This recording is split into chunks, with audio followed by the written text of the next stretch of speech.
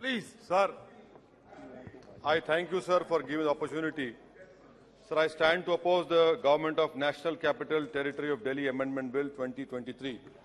Sir, let us deal with Article 123. In 2017, Supreme Court in Krishna Kumar held that the ordinance cannot be made to serve an oblique purpose. An ordinance cannot be made to perpetrate a fraud on the constitutional process and to achieve a purportedly oblique purpose. Supreme Court has repeatedly stated ordinance making powers are not routine legislative powers and are supposed to be used solely in emergent situations. The word that has been used by Supreme Court in terms of ordinance is necessity and immediate action, which indicate that ordinance making powers are not to be used on mere whims. This is what this government has done. The court held that where ordinance making powers is based on extraneous grounds and the purpose of ordinance was to perpetrate a constitutional fraud, the courts will interfere and strike down such ordinance. I hope that third time again you lose this case in the Supreme Court. What was this ordinance if not petty politics, sir? In the garb of lawmaking within 8 days of Supreme Court judgment, the purpose was mala fide because it snatched the mandate of the electorate and gave it to an unelected civil servant. This is constitutional fraud being perpetrated in broad daylight. Sir, may I give you an example of what the government proposes to do? Sir, you are a very seasoned politician, a senior politician. Look at section 45I4. It requires that before issuing any order, a minister must submit his proposal to Chief Secretary, Chief Minister and Lieutenant Governor. The list of that matters submitted to LG is expansive. It includes 45I4I matters likely to affect peace and tranquility of NCDT, 45I4 subsection 9, any other matter of administrative importance which the President of India may consider necessary. This basically means that before doing anything at all, the ministers will have to seek the permission of Shri Amit Shah. What use having a minister at all? Similarly, sir, let us look at section 45J subsection 3, which places a duty on the Secretary to Council of Ministers to bypass the CM and inform the LG. Similar clause 4 of 45J4 requires the department secretaries to determine that something is likely to cause controversy with the central government, Supreme Court, other state High Court. Once they have determined it, they are required to report to LG. The CM is a showpiece. He's a showboy over there. Now, section 45J subsection 5, the Chief Secretary is required to ignore the order of the CM Minister, report to LG anything he determines is a violation of the Act. Violation of the Act, you go to court. And that is why we have in our Constitution article, sir, you want to speak? Please. Sir, please. that is why in our Constitution we have Article 311. Every legislator says that if a civil servant doesn't act in good faith, he is protected. But you are saying that, oh, if you should determine what is violation, then why do we have courts? Let us close down the courts. Sir, another example I want to give you. In the recital to the ordinance says that ordinance wants to ensure that the will of the officer of GNCD is represented. Sir, officers have no will of their own. The only will that matters in our democracy is the will of the people that is expressed through elections. This bill which you have brought is horrible, absurd, sir. I mean, this is patently absurd and horrible.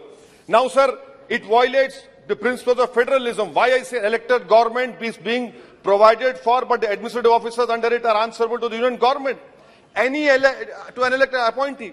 Principle of federalism clearly applies in this. You have an elected government. The elected government decides the policy, not the officials. I can understand the pressure which the ministers are facing, but for God's sake, don't put your pains on other elected governments in this way, in the blatantly wrong way, sir. Sir, and I want to the Honorable Home Minister is here. He quoted Pandit Nehru. Let me quote what Nehru said in 1930 in Ludhiana State People's Conference in 1939. Nehru said the only final authority and paramount power that we recognize is the will of the people.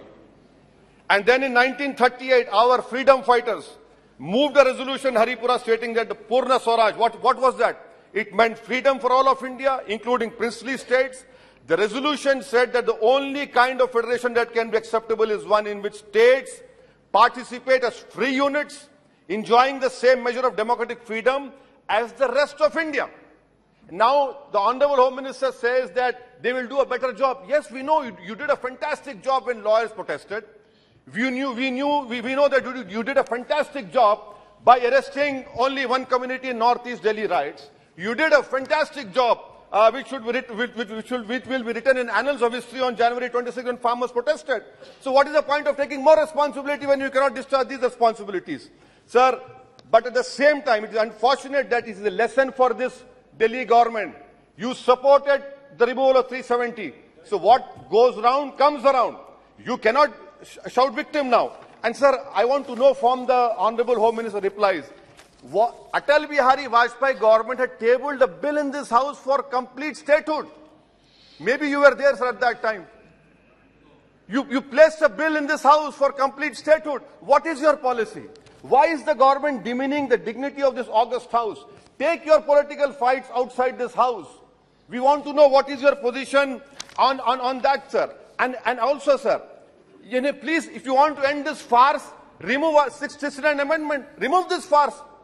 Remove our 69th amendment. No need of that. And lastly, sir, why are you opposing this man? He is your genetically modified product. He came out of your think tank. What went wrong? I'm surprised. We knew that he was your man. He's still your man. Ideologically, he's the more closest to you. Maybe you want to use him for some rainy day when you're not in power. But that is a different chapter, sir. So I conclude by saying that I oppose this unconstitutional bill, which violates federalism, which is part of the basic structure of our constitution. This is completely wrong. It will, and moreover, I am warning all regional parties that day is not far when Bengaluru, Chennai, Hyderabad or Mumbai can become union territories. Let us be careful. Thank you, sir.